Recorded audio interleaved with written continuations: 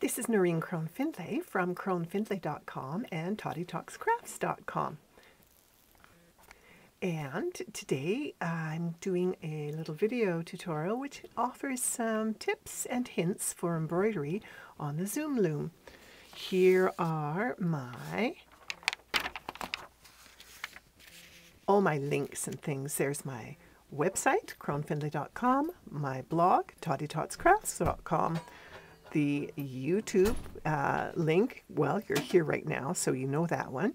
There's Etsy, where my patterns and ebooks and things are sold. And follow me on Facebook. Go to Noreen Crone Findlay Designs on Facebook.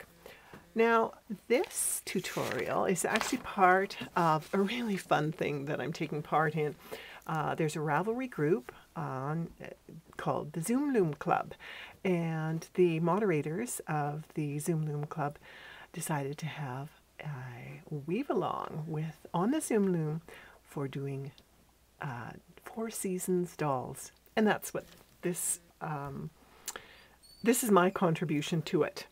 I'm just one of the members of the group. I'm not one of the moderators or anything, but this is part of what I'm doing for my winter Zoomy doll. So this little video, I'm doing it because I have embroidered a face for my doll for the Zoom Loom doll weave along on Ravelry. And the first tip I'm going to give you about doing embroidery on your Zoom Loom is to not do the embroidery on the right side. It's to turn your Zoom Loom over and do your embroidery on the back side of the loom so that you're embroidering with the pins pointing down, because that way it's just so much easier to do your embroidery because then the pins aren't catching. I mean, sometimes you'll still catch when you're taking your threads through to the back side, but definitely the easiest way to work is with the pins pointing down. And you'll notice that you've got a grid of 31 warp strands and 31 weft strands. So when you're doing your drawing for your whatever you want to embroider, if you have some graph paper, you can do a graph that's 31 squares by 31 squares, and you can graph it out on graph paper, which I haven't done here, obviously, but graph paper is certainly an excellent way to work. I always like to work, sorry, banging the what's that called? Easel. Tripod. I like to work with doing a whole bunch of sketches first and then decide on which one I'm going to use as the finished, the finishing that the project is going to go ahead with. What I did to start my embroidery was I took, because I wove my square with the beige color or flax or linen color shade of bonbons from the cotton, one of the cotton packs of bonbon threads by Lion Brand.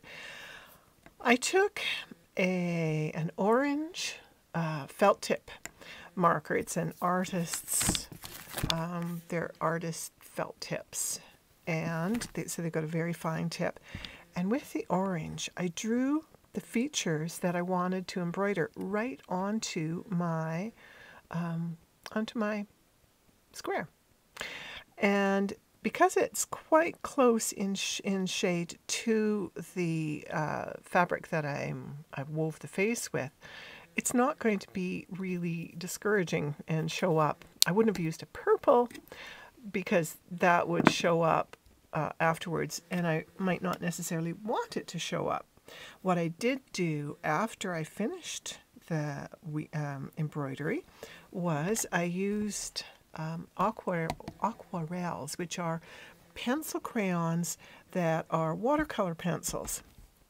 And I used one of the pinks to just lightly touch her cheeks with color, and then I put a bit of water on the tip of my finger and rubbed that to give her a bit of cheek color.